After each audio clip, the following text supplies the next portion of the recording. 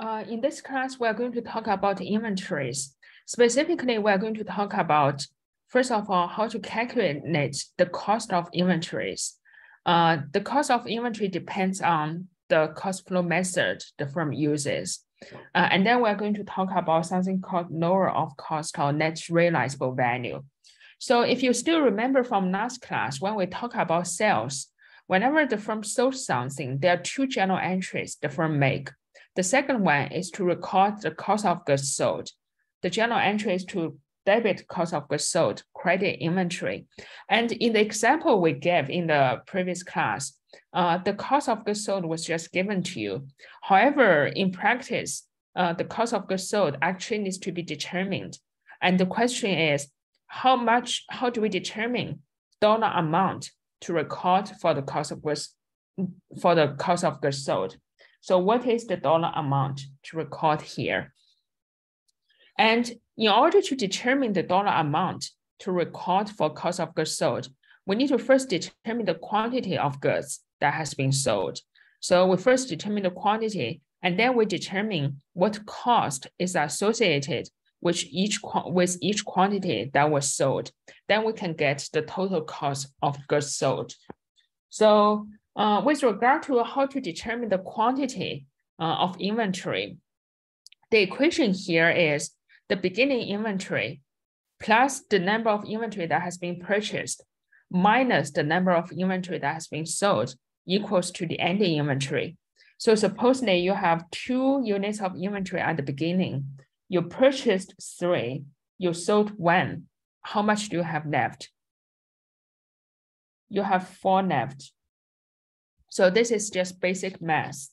And then when we're determining the quantity of inventory, we need to take 2 steps. The first step is a physical count of inventory. This is when the firm is using periodic inventory system. They don't know how much inventory they have sold. So they have to do a physical count that they counted. Hey, we have 4 units of inventory that is left at the end of the month, which means that we must have sold 1 piece of inventory. So physical count. And then the second step is to determine the ownership of goods. This step is important because sometimes the inventory you counted at a firm's place may not be exactly the number of inventory the firm actually owns. So a couple of factors may complicate this issue, and we're going to talk about it in a minute. But first of all, let's look at the physical count of inventory. What is a physical count? The definition of physical count is we're counting, weighing, measuring each kind of inventory on hand. So it's basically at the end of the financial reporting period, we go into the firm to count like how many inventory the firm has. So this is physical count.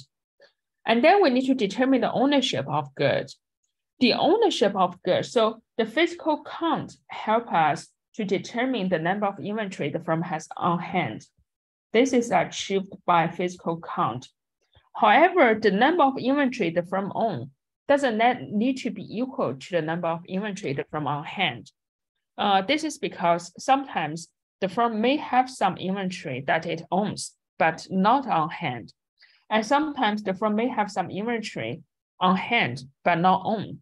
So you may be wondering, how can this happen? So first of all, let's look at the firm may have inventory owned, but not on hand. So what kind of goods may the firm own, but not on hand? And this is mostly caused by the goods in transit. So when the good is being on transit, is on the way from the seller to the buyer, you are not going to see this good either at the buyer's place or at the seller's place. So if you do a physical count, either at the buyer's place or in the seller's place, you're not going to see this good at all because this good is on the way from the seller to the buyer. So in this situation, if the firm has purchased something, but they have not received it, or the firm has sold something, but that is not delivered, and both of those situations, those goods may be, if the firm has ownership of that good, it needs to be counted as the firm's inventory, even though you are not going to see it in the firm's warehouse or anywhere at the firm's place. And then, so if the firm has legal title to the good, they should be included in the inventory of the good. And then the question is, how do we know whether the firm has legal title to this good, which is in transit? We need to look at the shipping terms. If you still remember this from last class, depends on whether it's FOB shipping point or FOB destination. If it is FOB shipping point, this good in transit, it belongs to the buyer. So, and then if it is FOB destination, this good, which is in transit, belongs to the seller. This is if the good is in transit.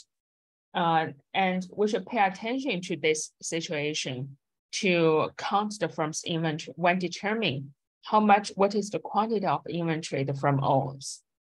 And the other situation is sometimes the firm may have some inventory on hand, but those are not the firm's inventory.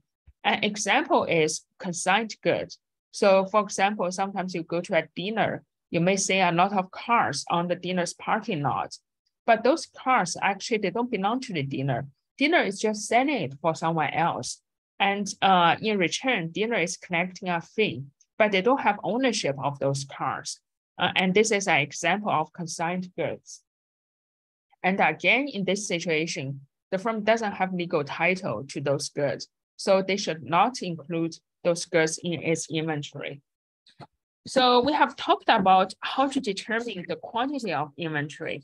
Now let's talk about how to determine the cost of those inventory. How to calculate the inventory cost? The formula is very similar to the previous one. So in the previous one, we talked about the beginning inventory plus purchase. And in this situation, purchase fly in. If the firm use periodic inventory system, purchase fly in, purchase return and allowance, purchase discounts. So all of those are counted as associated with the purchase activity, minus the cost of goods sold. So this is basically the cost of the good that has been sold and equals to the cost of the ending inventory. And this part, beginning inventory plus purchase plus fly in minus purchase return and allowance minus purchase discount. So this part, this is called cost of goods available for sale. And this cost of goods available for sale is divided between cost of goods sold and cost of ending inventory. How it is divided? How it is divided depends on the cost flow assumption the firm uses. And what is cost flow assumption? We're going to talk about it in a minute. So another thing I want to mention here is, so here in this class or in this chapter, we are mostly interested in the periodic inventory system. In the previous class, the general entries, we are mostly interested in the perpetual inventory system. The periodic, that's something additional. However, in this chapter, what we are talking about here, those are mostly for the periodic inventory system. We're also going to talk about perpetual inventory system as well, but most of the illustration here, those are for the periodic. So, what is the cost flow method and how does it link to the cost of goods sold and cost of the ending inventory? Here's an example. So supposedly I run a bakery on campus, and my bakery, I sell apple pie in my bakery. Supposedly this example is a periodic one. So at the beginning of the day, before I even open my bakery, I looked at my fridge and I have 2 apple pies in my fridge. Those apple pies are purchased yesterday at $20 each. So in total, the cost of those 2 apple pies are $40. And then before I open the bakery, I go and bought 3 additional apple pies. And the cost for those 3 additional apple pies, those are $30 each. So the total cost for those 3 apple pies, those are $90. So how much apple pie do I have available for sale before I open the bakery? I have 5 apple pies, so 2 plus 3. And the cost of those 5 apple pies, so how much is the cost for those 5 apple pies I have available for sale? We have 40 plus 90, so that's $130. And this is called cost of goods available for sale. So which is the cost of those 5 apple pies that I have available for sale. And then I opened a bakery. I did 1 day of business and I was able to sell 4 apple pies. How many apple pies do I have left? I have 1 apple pie left. And then the questions for accountant is to determine the cost of those 4 apple pies and the cost for this 1 apple pie. The cost for those four apple pies that I have sold, that is called cost of goods sold. And the cost for this 1 apple pie that I have left is called the cost of the ending inventory. So how do I determine the cost of goods sold and cost of the ending inventory? It depends on the assumption I'm making here. So I sold 4 apple pies, but what apple pies are they? Supposedly, I have apple pies numbered 1, 2, 3, 4, 5. And supposedly the 4 apple pies I sold, I can specifically identify those apple pies to whether it is apple pie number 1 or apple pie number 2. Then it is called specific identification method. So suppose I was able to identify, so the ones I sold, that is apple pie number 1, number 2, number 3, and number 5. And the cost for apple pie number 1, that's $20. The cost for apple pie number 2, that's $20. Cost for apple pie number 3, that is $30. And cost for number 5 is $30. So the total cost is $100 under specific identification method. And this is called specific identification method. And supposedly, another situation, I'm look at these 4 apple pies, and I decide to make the assumption that those 4 apple pies, I'm going to use my old inventory first. And then after I have used those, the first in, first out, the first inventory I have purchased, after I have used those inventories, I'm going to move on to the inventory I purchased later. So which means that I'm going to first use out the 2 apple pies from the beginning inventory. And then I'm going to use the 2 apple pies that I sold later is going to come out from the apple pie I purchased at the beginning of today. So that is $20 each from the first inventory. And then I have 2 apple pies left. I'm going to use the $30 unit cost, which is coming from the apple pies I purchased later. So this is going to give us $100. So here, in this example, it's just by coincidence that specific identification method is giving us the same cost of goods sold as FIFO, first in, first out. But it doesn't happen all the time. So this is just by coincidence that those 2 numbers are the same. And supposedly, I can also make some other assumptions. Those 4 apple pies, I can also assume that those apple pies are coming. I'm going to first use out the apple pies I just freshly purchased at the beginning of the day today. And then after I have used up those 3 apple pies, I'm going to move to the apple pie I have left at the end of yesterday. So I first use out 3 apple pies that I purchased at the beginning of today at $30 each. And then the last apple pie, I'm going to take it from the fridge yesterday, which I purchased at $20 each. And this is going to give us the cost of those 4 apple pies. Now it's going to become $110. And then I can also make an assumption that those 5 apple pies, no matter whether they're purchased yesterday or they're purchased today, they are just identical apple pies. So I take $130 and divide it by 5. Each apple pie, what is the unit cost for each? And I multiply by 4. So I sold 4 apple pie out of this 5. And this is going to give us 104, which is the cost of those 4 apple pie I have sold. So as you can see here that under different assumptions, I'm going to get different cost of the good that has been sold.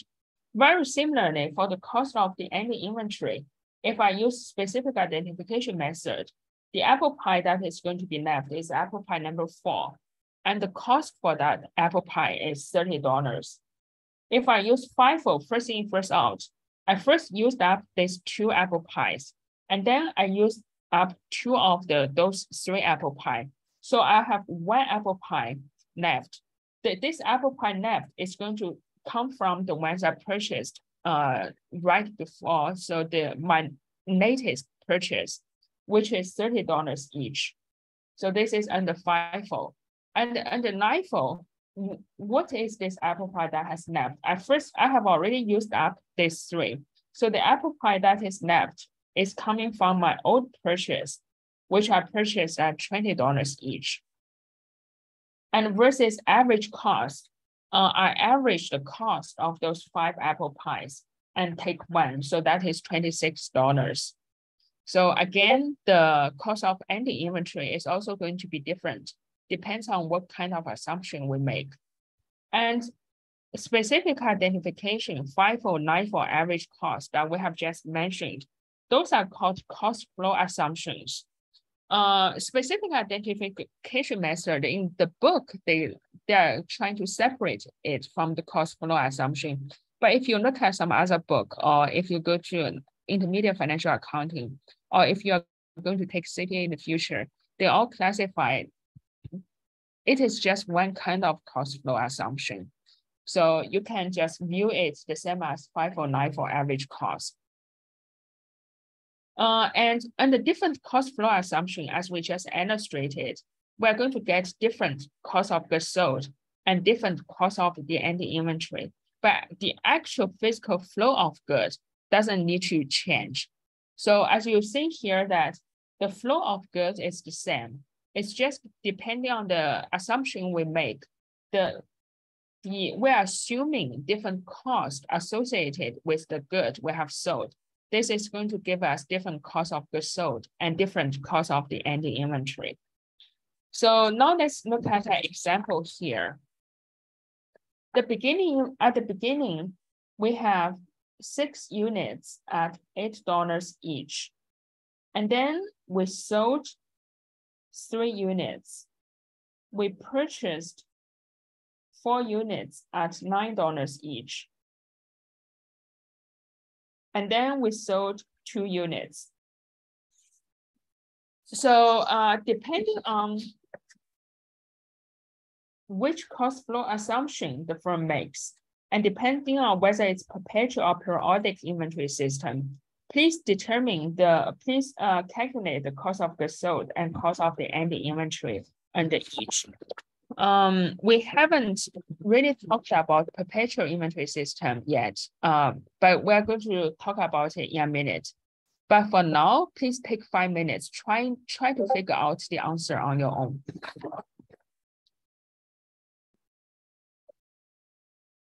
So as you can see here that this is actually 3x2. So LIFO, FIFO, average cost, and we can have perpetual or periodic. So it may give you different answers for each. Please take 5 minutes to work on this example on your own first.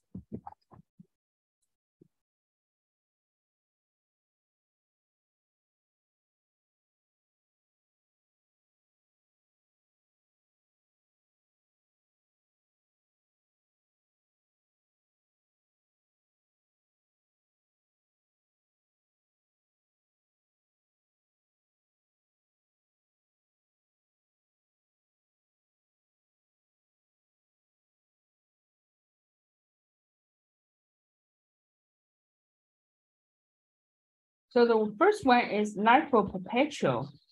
LIFO perpetual, last in, first out, and it is perpetual. So what does it mean for us? First of all, let's look at the cost of goods sold for LIFO perpetual.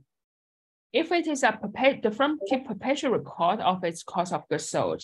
So let's look at, first of all, the firm on January 5th, the firm sold 3 units and LIFO.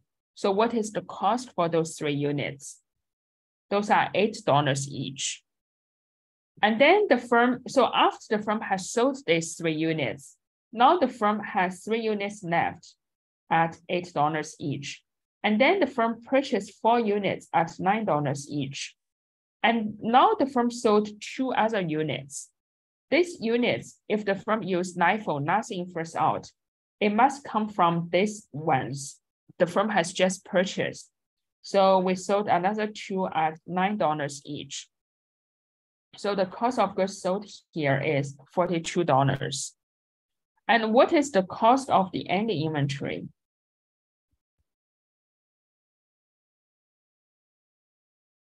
For the ending inventory, we have 3 units left from the beginning inventory, which is $8 each. And then for these 4 units, we sold 2 units. So we have 2 units left at $9 each. And this is going to give us 42 as well. So this is LIFO perpetual. Cost of goods sold, 42. Cost of ending inventory, 42. And now let's look at what about LIFO periodic?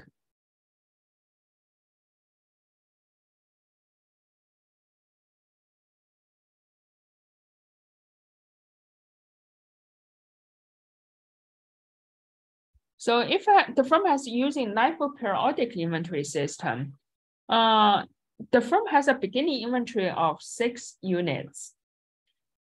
So beginning inventory is 6. And then the firm purchased 4 inventory during the period. The firm sold 5. So the firm has 5 left at the end of the financial reporting period. And then because the firm doesn't care how much it has sold during the period. And so at the end of the financial reporting period, these 5 units cost of goods sold, the firm first take them out from the 4 units, which was just purchased. And then the last one is taken out from the units the firm has at the beginning of the financial reporting period. So that gives us a cost of goods sold of 44. And the cost of the ending inventory is the 5 units the firm has at the beginning of the financial reporting period multiplied by 8. So that's $40. So under LIFO periodic, the cost of goods sold is 44, and the cost of ending inventory is 40. So that is under LIFO.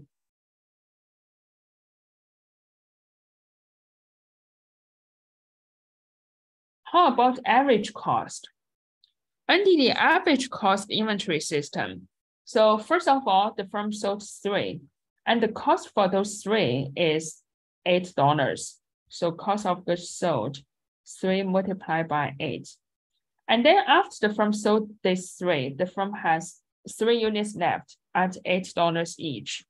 And then the firm purchased 4 at $9. So what is the total cost now?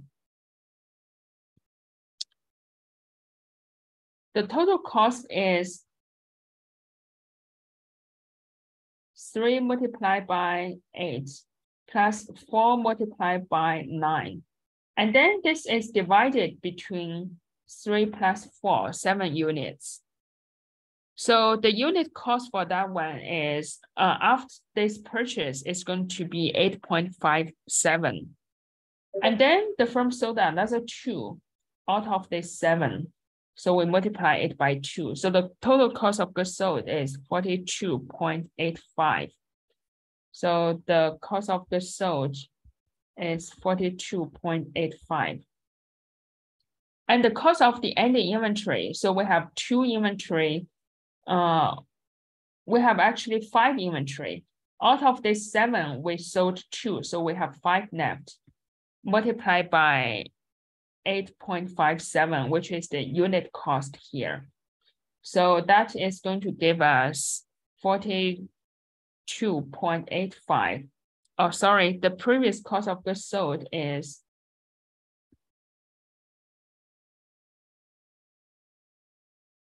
41.14, and the cost of the ending inventory is 42.85. So this is under average cost perpetual. And how about under the average cost periodic? Under average cost periodic, we don't care what is happening during the period.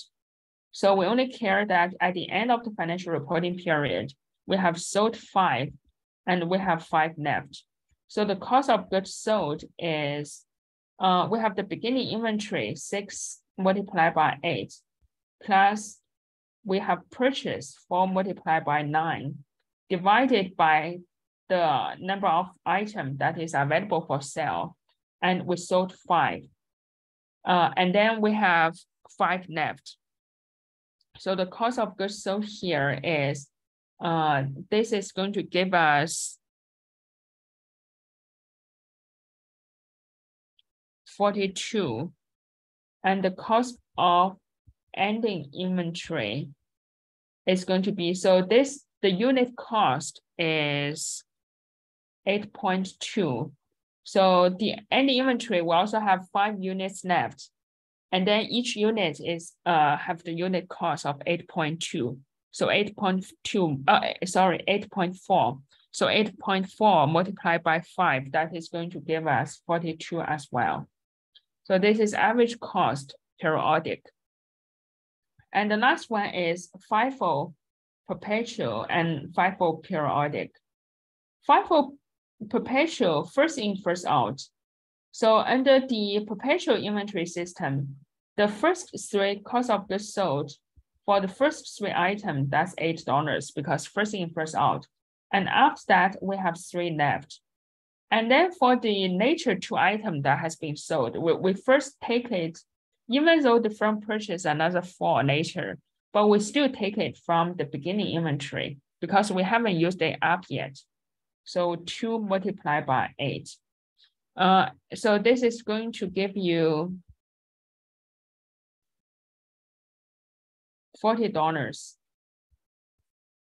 And the cost of ending inventory. So we have, after we have sold these 2, we still have 1 unit left from the beginning inventory at $8 each. And we have 4 units left, which was just purchased at $9 each.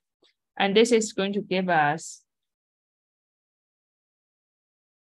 $44. So this is FIFO periodic. And FIFO perpetual. So under FIFO perpetual, we only do a physical count at the end of the financial reporting period. And we know that we have sold 5, we have 5 left. And for this 5 we have sold, we first take them out from the beginning inventory. So which is $8 each. Cost of goods sold is $40. And we have 5 left. We, 1 of each comes from the beginning inventory, $8, and the other 4 is coming from the inventory we have just purchased. So the cost of ending inventory is going to be 44 as well.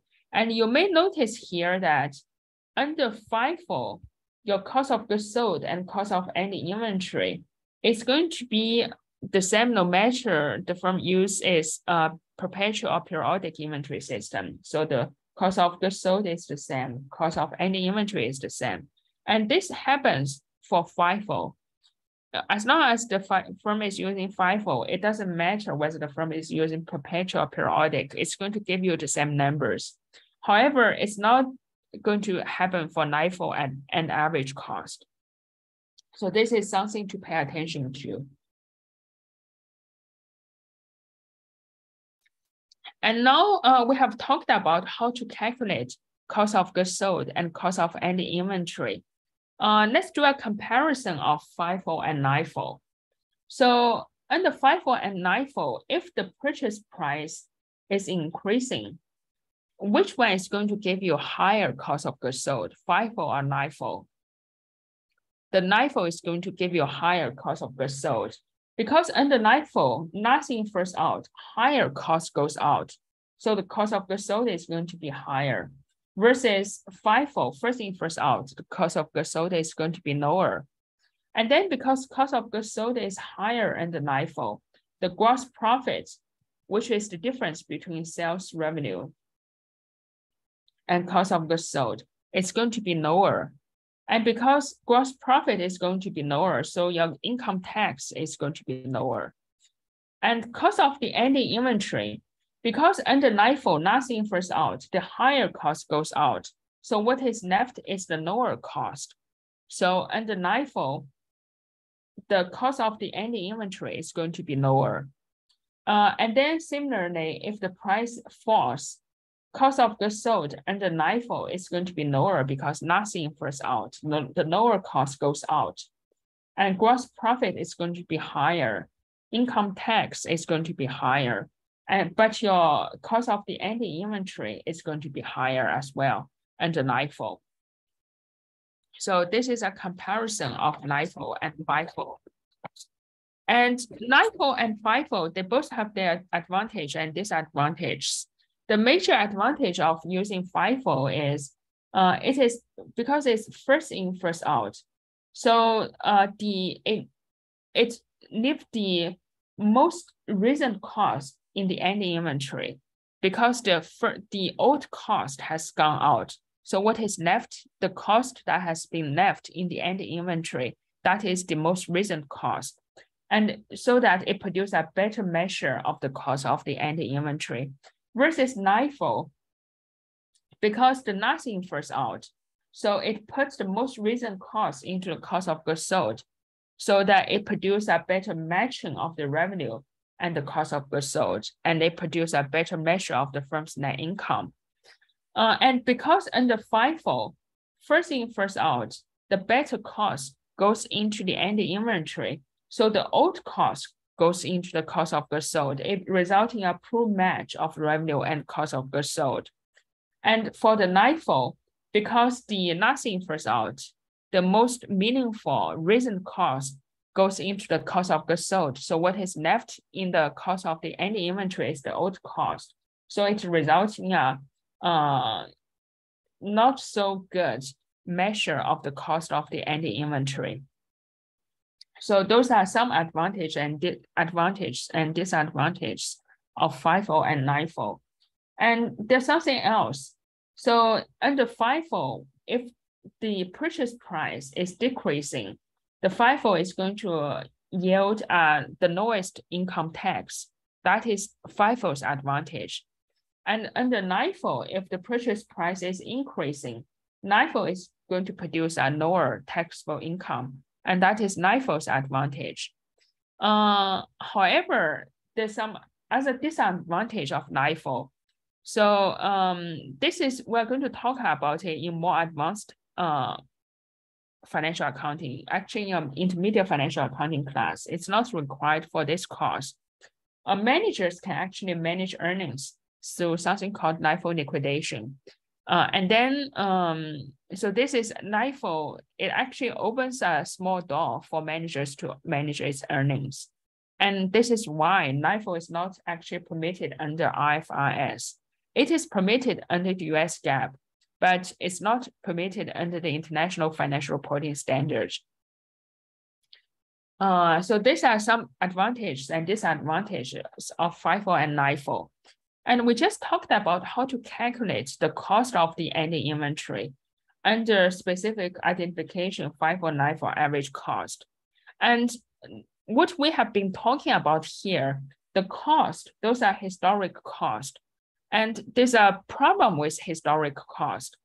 It may have little relationship with the real value of the asset. And let me give you an example here. So suppose we continue the previous apple pie example, and suppose I use NIFO to value my apple pie inventory. So under NIFO, the one apple pie I have left, it should be valued at $20 each. However, what if someone choked when eating my apple pie and no one's coming to buy my apple pie for 2 days? So maybe at the end of the week, I only find that I may only get $8 for this apple pie, which is a stale apple pie that I have left. So the question here is, does it still make sense to value this apple pie at $20? And the answer is probably not. This $8, that is called the net realizable value of the inventory. It is the estimated selling price minus any reasonable predictable cost of selling. So it is the selling price I can get from selling this apple pie. And to be conservative, firms are required to write down the inventory value when the net realizable value drops below the historic cost. So in this example, the net realizable value is $8 and my historic cost is $20. So when it drops below the historic cost, firm needs to write down the inventory value. And the general entry we use to write down the inventory value is we debit either cost of goods sold or loss on write down, and we credit inventory. And this rule of writing down the inventory cost, it is called lower of cost or net realizable value. And for firms, so this is not required for this cost, but just for you to know, if the firm has been using LIFO or retail inventory method, this is not covered in this cost either. If you are interested, you are going to learn about it in intermediate financial accounting. But if the firm is using either LIFO or retail inventory method, the ending inventory is reported at lower of cost or market, which is different from lower of cost or net realizable value. And then, so specifically, this lower of cost or net realizable value, how to do it? We have 2 steps. The first step is to determine the net realizable value. And this is very easy. We have an estimated selling price and we have a cost of selling. So you take the difference between those two. 150 in this example is going to be your net realizable value.